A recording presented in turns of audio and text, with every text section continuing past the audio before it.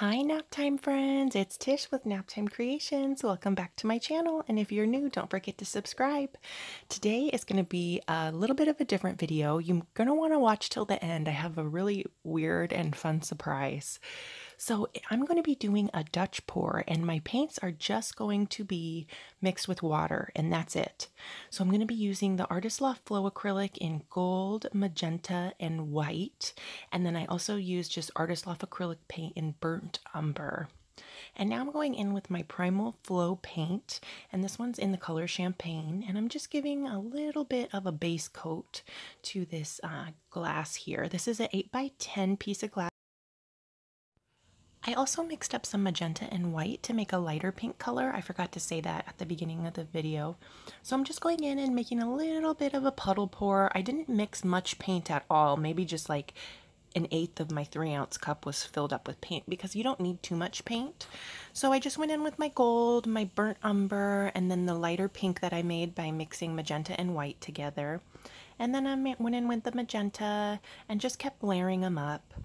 And then I'm going to go in with my Primal Flow Titanium White paint and pour that all around my puddle.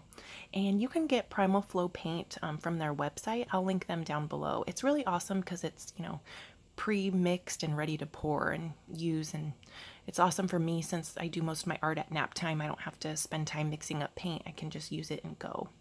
So I'm going to take the titanium white and pour it into a little cup. I feel like it's easier to pour that way. And I'm just making a little thick circle around my puddle pour.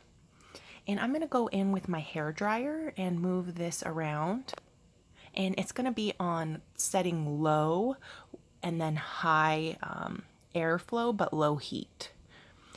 I tried to do it with my heat gun and that was not working out. The hair dryer really moves paint. It's more like, the heat gun's good for resin. The hair dryer I found with paint works really good.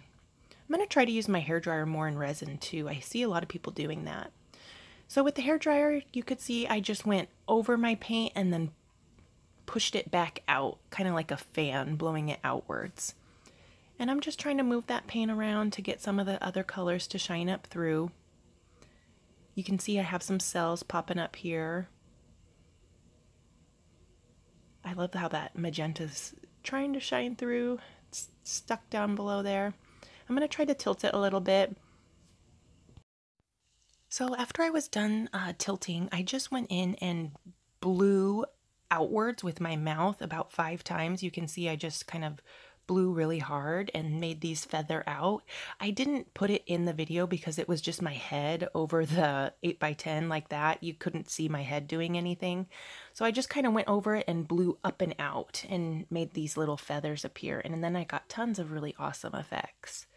So this was really cool that my paint was just paint and water, and then this happened. I don't know if the Primal Flow paint had any part in it, but we'll definitely try this again. So now I'm just taking my popsicle stick and trying to smooth out that champagne color over any missing spots. And I'll take you in for a little close-up. I had some really awesome stuff happen. What do you guys think? I will show you what she looks like when she's dry. So here we are, it's about 48 hours later and it dried really nice.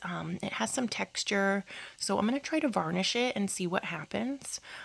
This was just a test piece to see what would happen when I did just paint and water mixed together, but you could see the gold trying to pop through there, the metallic gold, so it is pretty shimmery, but there's some really cool lacing happening in here too.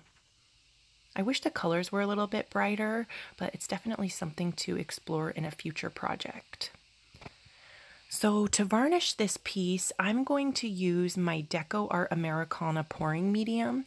They do have a top coat, and I totally intended on ordering that, but I accidentally ordered the pouring medium instead.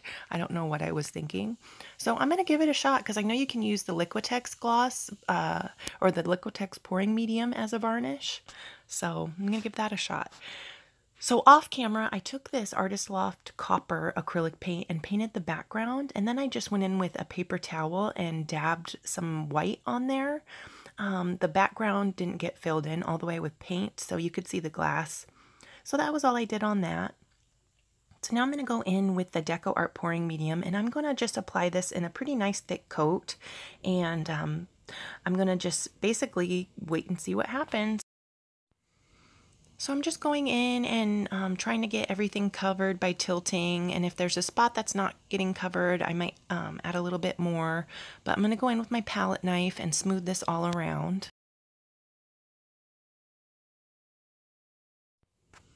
So this is it about 36 hours later, and oh my gosh, look at the texture. I think that it was like this because my substrate was glass, and I poured the pouring medium on too thick and my paint couldn't take it. So we're gonna just peel this off. I don't like how it turned out, so here's a little oddly satisfying video. Paint peeling. That's one thing I like about pouring on glass is if you don't like it, you can just peel the whole thing off, clean the glass, and use it again. What do you guys think of this video? Let me know down in the comments. I'd love to hear from you. I hope everybody is having a happy Friday and you're going to have a great weekend. I'm definitely going to try this again with just paint and water and see how that goes. And I'm going to try a canvas next time. I'll see you guys on Monday for another video. Thanks for watching. Don't forget to subscribe. Bye.